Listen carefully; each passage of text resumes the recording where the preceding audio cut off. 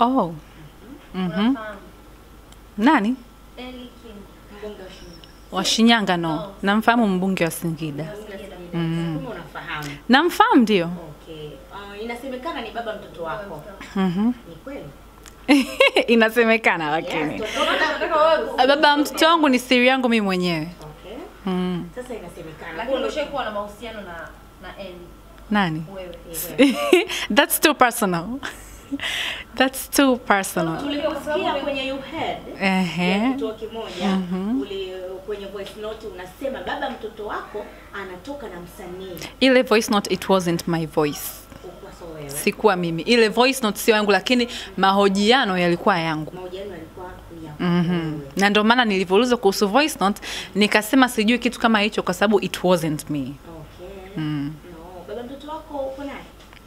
Wapi? Hapana. Unawasiliana? Ndio. Anahudumia mtoto wake?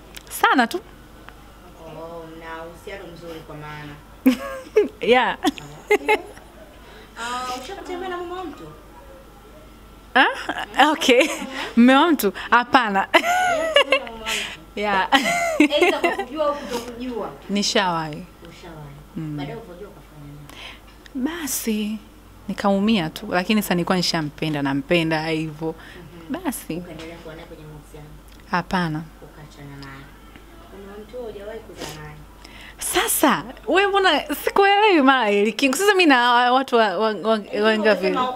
Hauko naye kwenye mahusiano? Elibariki Kingu siko naye kwenye mahusiano lakini ndo baba mtoto wangu. Okay. Yeah, ndo baba Gideon. Okay. Yeah. Mtoto wako anaitwa nani? Anaitwa Gideon. Okay. Mke wake Elibariki anajua kama? Kwa kweli sijui. Namheshimu sana yule mama. Yani I really respect her kwa sababu she is so humble. She is this woman ambaye sijui kama anajua. Ameshawahi kukutafuta? Hajawahi. Na hujawahi kuongea naye? Sijawahi kuongea naye. Kwa sijui kama anajua au hajui. Baba mtoto wako anatoa huduma. Hampo kwenye mahusiano mabaya. Yeah. Anatoa huduma. Kuna posti huwa anaposti Eli za kusema kwamba sijui kuna wanawake wakitaka kuwa sijui na mtu kwenye mahusiano wanakuwa naye ili amzalie sijui bibi na vitu kama vile anamsifia mke wake na kama anaponda upande wa pili ambao kuna mtu ambaye anamuona kama gold digger kwake kwamba amezaa ili aendelee kuchuma vitu kama hivi. Kwako wewe unaichukulia vipi? Okay. To be honest, being very honest in front of God, mimi niliona hiyo post. Niliona kwenye page za umbea. Ni post ambayo iliniuma sana. Kwa sababu so far I don't know his background, sijui maisha yake, sijui alishaikuwa na nani, amezaa na wanawake wangapi sijui. So far najua tu kwamba ana mke wake, ana watoto wake na mimi na mtoto wake. Kwa hiyo ile post hata kama ni mwanamke mwingine aliyezaa naye obviously atajifikiria kwamba ni yeye analengwa. Kile kitu. It wasn't a very good thing. Na mimi nilishawahi kumwambia. Siwezi kujua kwa nini aliandika vile kwa sababu mimi kuwa na Elibariki Kingu sikuwa naye kwa sababu ya position yake, sikuwa naye kwa sababu ana pesa au ana nini. Na ndo maana there is nothing nimegain kwake, labda tuseme kanipa nyumba, kanipa maisha mazuri, kanipa nini. No. Mimi nilikuwa naye for the love I had for him, na kuzaa mtoto ni kitu ambacho tulikuwa tumepanga wote mimi na yeye. Unaona Kwa hiyo ile post niliiona, sikuipenda, nilimwambia. Na kama mliona, okay, nilimwambia japokuwa nilikuja kumwambia too late, ameshatokea madramas Instagram, ni kwa sababu by that time tulikuwa hatuongei. Lakini mpaka tumekuja kuongea nilishamwambia kwamba what you did is not okay, kwa sababu mimi huwezi kuniita gold digger na wakati there is nothing I'm gaining from you. Unaona Kwa hiyo ndo niliona, lakini kama aliedit yale maneno. Yani after wewe kumwambia no, before hata mimi kumwambia niliona naona baada ya zile Instagram walifanya nini mambo mengi, akaona kabisa kwamba alichofanya it wasn't right, kwa sababu mwisho wa siku the child is his. Yani Gideon atabaki kuwa mtoto wake. Kwa hiyo ndo hivyo, lakini otherwise everything is okay. Anamhudumia vizuri, ameshawahi kumuona mtoto tangu amezaliwa. Ashawahi kumuona. Na anamhudumia. Ndio.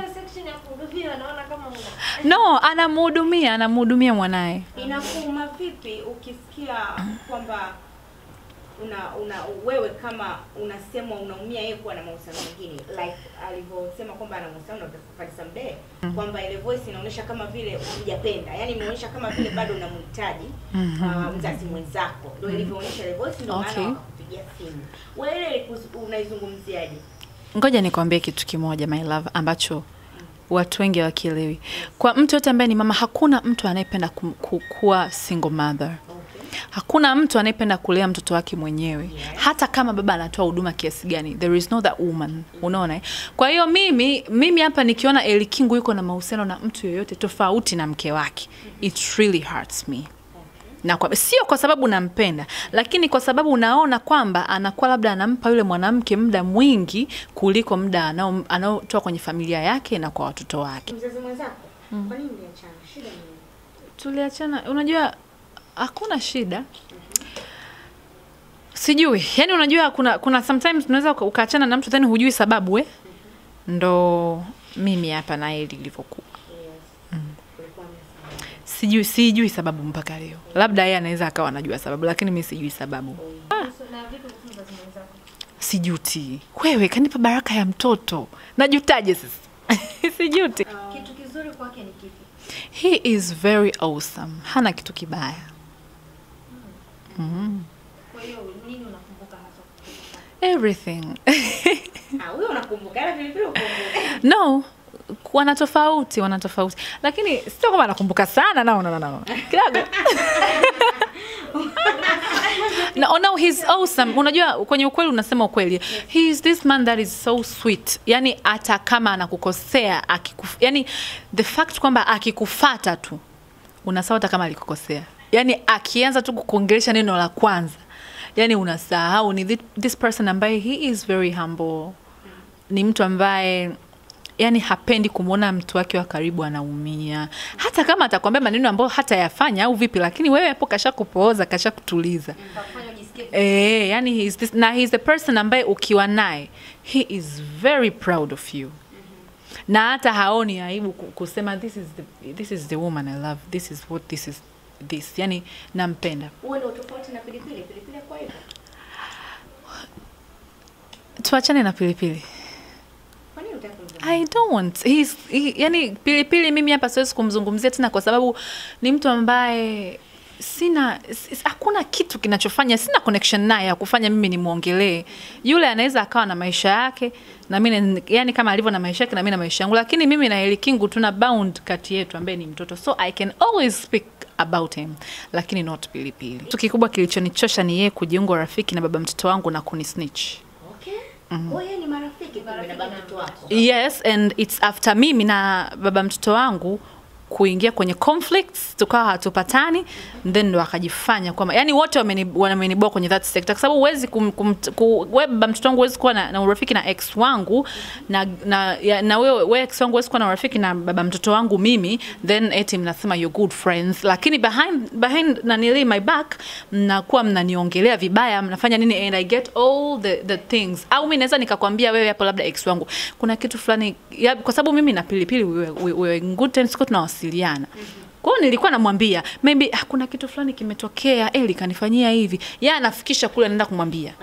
Kwa hiyo that was too bad. Yani ni kitu ambacho kimenifanya nimemchukia. Yani okay, let's go.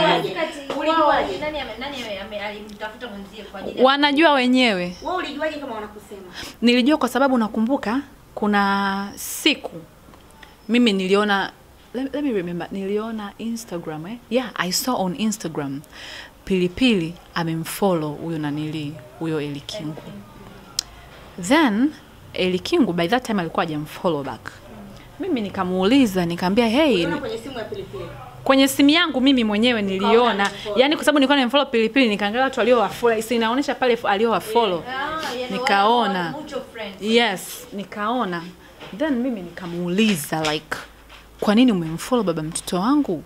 Na wakati it doesn't bring sense, unajua you're liking his pics, you're commenting, it's okay, sio kitu kibaya, lakini unajua mimi simkatazi yeye na baba mtoto wangu kwa marafiki, lakini mnakuwa marafiki in which sense?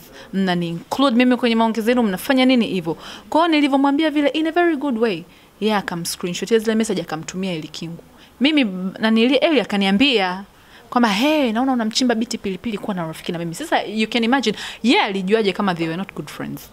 Baadaye nikaanza kuona wana comment na my brother man, mpaka Eli Kingu alisafiri kaenda sijui wapi, amerudi wamemletea mpaka zawadi ya suti. Unaona mimi nikasema to me it was very okay. Yeye kuwa na rafiki na Kingu inaweza ikawa ni beneficial kwake. Lakini unakuwaje, yani okay, mwe marafiki lakini do not include me kwenye maongezi yenu, kwa sababu wanakaa wanasimuliana, nimemkomesha sasa sijui nimemfanya. It doesn't bring sense.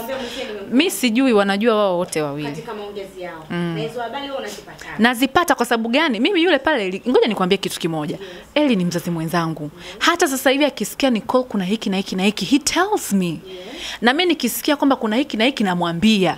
Unaona Kwa sababu hata juzi ameona mimi clip ya engagement, he told me kabisa kwamba ongera kwa uchumba. Lakini be very careful to expose these things, kwa sababu inaweza ikatokea bad luck, maybe nini hivyo. Kwa ni vitu ambavyo tunaambiana. Mimi mtu akiniambia kitu kuhusu Eli, yani hata wewe ukiniambia hapa namfikishia, namwambia kama ilivyo, namwambia black and white. Same to him, akipata taarifa kwamba kuna hiki na hiki na hiki, anakuja na niambia Nicole fulani kaniambia hivi na hivi na hivi, na hata evidence ukitaka anakuonesha. Kwa ndo jinsi nilivyojua. I was very disappointed, na nilimwambia mimi Pilipili kwamba ulichokifanya sio kitu kizuri. Akaniambia wewe unataka unilazimishe kila mtu ambaye uongee naye awe adui yako. Nikasema sijakwambia kila ambaye siongee naye awe adui yako wewe, lakini kwani wewe Eli Kingu umemjua kupitia mimi after all these stuffs. Okay, you could be good friends kwa benefits zenu na kwa faida zenu, sio kuniingiza mimi kwenye maongezi yenu, sio kuniongea